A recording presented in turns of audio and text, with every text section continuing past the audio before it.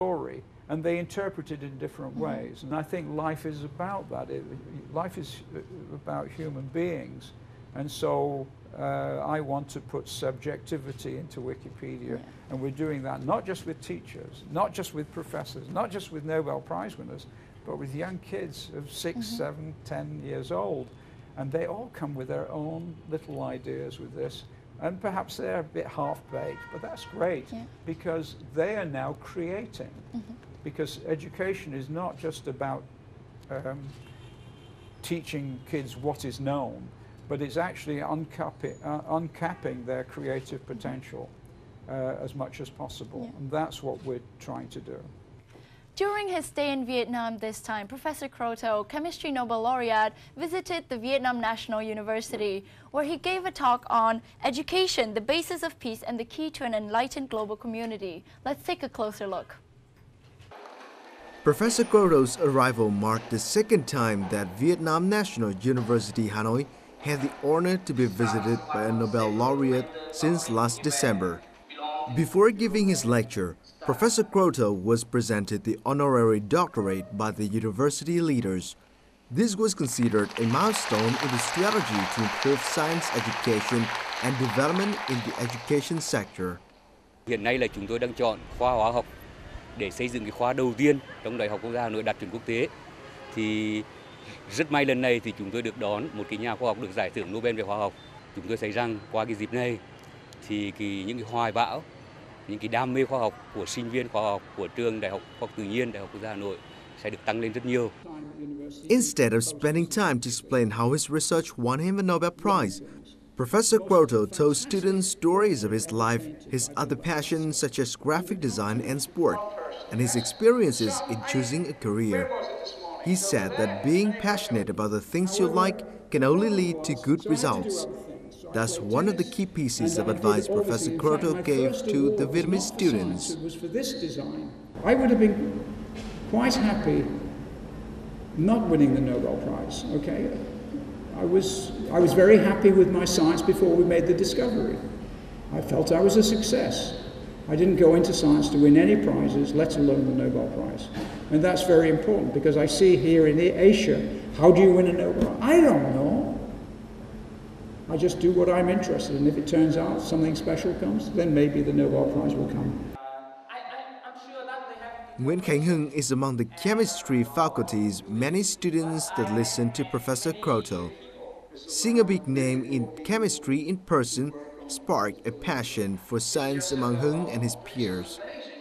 Sinh viên mà học về ngành khoa học thì ai cũng có một ít mơ ước về cái giải Nobel. Tất nhiên là nó rất là khó, nhưng mà thứ nhất hôm nay được gặp cái người gọi là đã từng đạt giải Nobel thì em thấy thích thú thì em quyết định là đến. Khi biết được là quá trình phấn đấu của ngài thì em càng thấy rằng là mình càng phải cố gắng hơn nữa, và cũng như là một niềm sức mạnh để truyền cho em và cảm thấy được rằng là mình phải cố gắng hơn nữa để có thể biết đâu sau đấy là sẽ là sinh viên Việt Nam thì hoàn toàn có thể đạt một giải Nobel nào đó trong tương lai. It could well be a long time before Professor Kroto has another chance to meet Vietnamese students again. But his words will remain in the mind of these young people, acting as guidelines and driving force for their decisions in the future. So there it is. I'm only here to make you think. Thank you very much.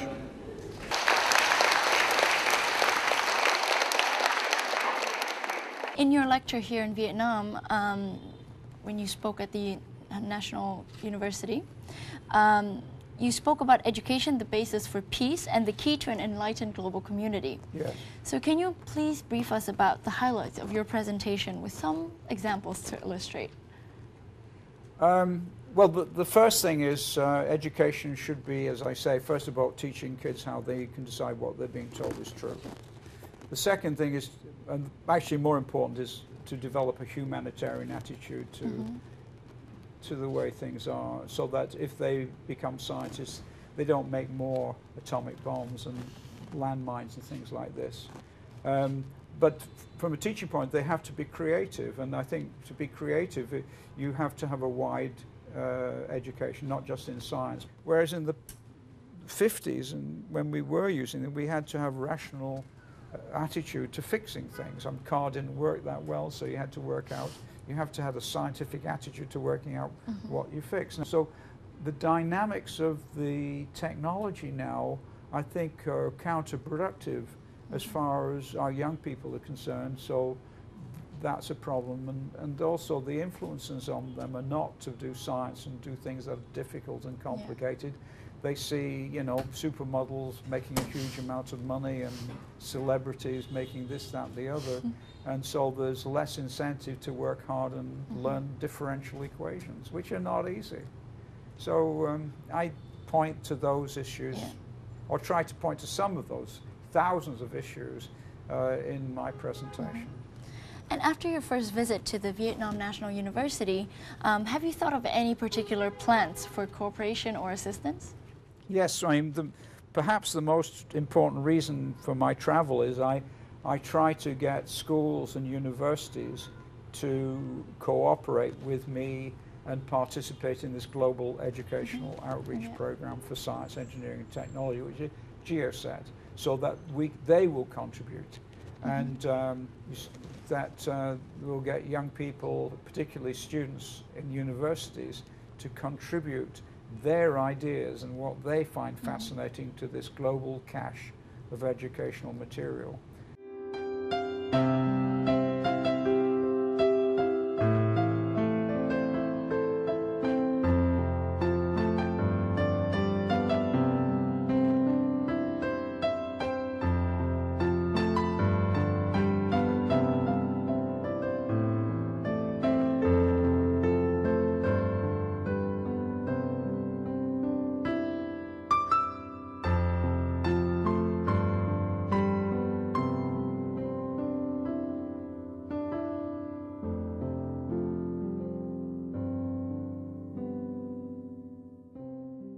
So what do you think is perhaps the biggest challenge facing many young scientists today? Well, I did talk about these. The first is to be a scientist at all, because it's not a real understanding of what it is. I think some of them want to win Nobel Prizes and they won't win them. They've got to do science because, first of all, they can make a good living at it, which is useful, but also that they can play around with the way the universe is and be curious at where it is and work hard to find out how it works, why it works the way it does. The second thing, it's actually quite difficult because I think the world today is so highly technological that young people, when they have a mobile phone or whatever, they can't find out how it works, whereas all the things that were around me when I was a kid, I could take them apart and see how they worked. I might not be able to put them back together again, but I could see how it worked. I mean, I could take a clock to pieces and, oh, there's a spring, and I could see roughly how it worked. I couldn't put it back together again. And so my world was full of things that I could repair. And you learn how things work by repairing them. You can't repair them now. You can't repair a camera. I mean, I had a camera and I knew everything about that camera. And it works today as well as it worked then if I had the film to put in it. And I could probably make some film, right? But if my present camera goes, with all that electronics goes, then that's more or less it, because it'll be more expensive to fix it than to buy the next generation. And I think that's probably bad for the development of a scientific attitude. And I think we need to be aware of that. But there are also other problems for kids today. There were no people earning hundreds of thousands of pounds to play soccer. When I was sort of starting, soccer players in England got £20 a week, right? I could make more than £20 a week, I think, doing science. But I certainly can't make £100,000 a week doing science, whereas some soccer players are being paid that, and they're injured, you know? And I think that's not good. So we have this celebrity issue. So you know, footballers are being paid these huge amounts of money, and therefore that's a bad icon for young people, particularly the African American community in the USA, where most of the icons they have are American footballers, basketball players, and how many can be successful professionally in this? Not very many. And I look at Central Africa. What are their icons? They're marathon runners. Well, how many are going to be able to earn a living as a marathon runner? So I think it's very important that in the developing world, they start to have icons, scientific icons, and I think it's fantastic that you have a Fields medalist here in Vietnam to show that you know, intellectual hard work and a passion to understand something in the mathematics and sciences is possible. But I'm sure he didn't do this to win a lot of money, or even probably to win the Fields medal, because it doesn't work that way. I mean, 9 out of 10 Nobel Prize winners, I am sure, are totally as surprised as I am that we won the Nobel Prize. There are one or two who tackled big problems, and I know them, and I just say, well, I don't tackle big problems, they're too difficult for me. And it turns out that, as I said before, the unexpected is where the big surprise. During the reception held in your honor, Vietnamese Deputy Prime Minister Nguyễn Thiện Nhân said that Vietnam looks forward to your support in the future. Do you plan to return to Vietnam for any cooperation projects or to help Vietnamese scientists in some way? Yes, I intend to return by internet at the very least, because I now can't go everywhere. So I now give presentations via the internet, and I do this maybe several times a year to India, and I've done this now to Iceland, to Germany, in Australia, to 2,000 kids, so I can reach people that I can't go any other way. But I'm hoping that it'd be a two-way thing, that there will be creation of educational material in Vietnamese here, and contribution to this global initiative. In a developing country like Vietnam, how do you think we should invest in science, including chemistry? What strategies or approaches should Vietnam consider for the future? Well, not to think about competition, but to create an environment in your universities where young people, young scientists can do what they want to do rather than what people in authority think they should be doing. Because you can't be creative doing something you're not passionate about. And if you look at the big breakthrough, almost all the big scientific breakthroughs have been done by individuals not doing strategic science, but they're doing fundamental science of things that they're interested in.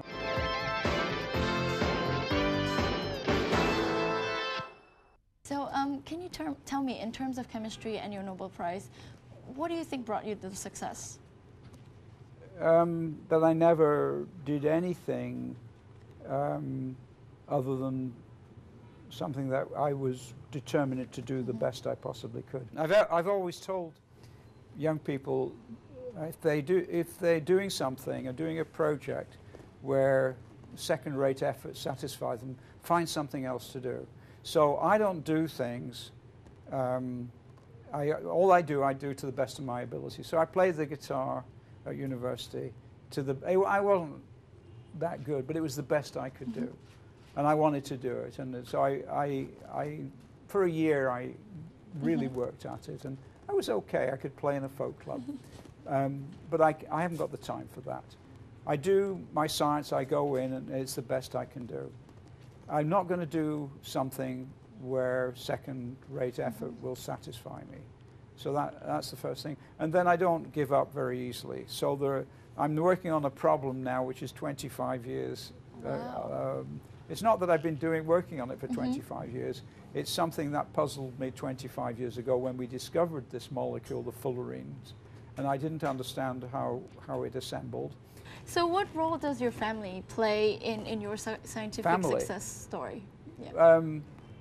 My wife a lot, because she took an immense burden off my shoulders, because if you're an academic, you have to teach, you have to do research. Basically, it was a tremendous burden on my wife, and also I think on my kids, because to some extent I assumed they were going to be like me and work really hard, and they would be, but they chose careers which one wants to be is a film director, another one in cartoonist, and they're very hard to make a living there, and that's what they do. But it's tough, a tough area. Whereas I, to some extent, decided to do what I was told. I did what I was told. You might not believe this as a kid, and which was to work hard as science first, and that's paid off for me. But yeah, to some extent, because I've got all this, I wasn't able to help my kids as much as I perhaps should. Because I always thought that my kids would be like me. Thank you so much, Professor Kroto, for your time here with us, and we wish you all the best in all your future endeavors, and hope to see you again in Vietnam soon. Okay, well, most likely on the internet. Okay, thank you very much. It's been a pleasure. And that's it for today's edition of Talk Vietnam. I hope you enjoyed it as much as I did and found the inspiration from what Professor Kroto, Chemistry Nobel Laureate from 1996, has told us. Thank you, and see you again next time.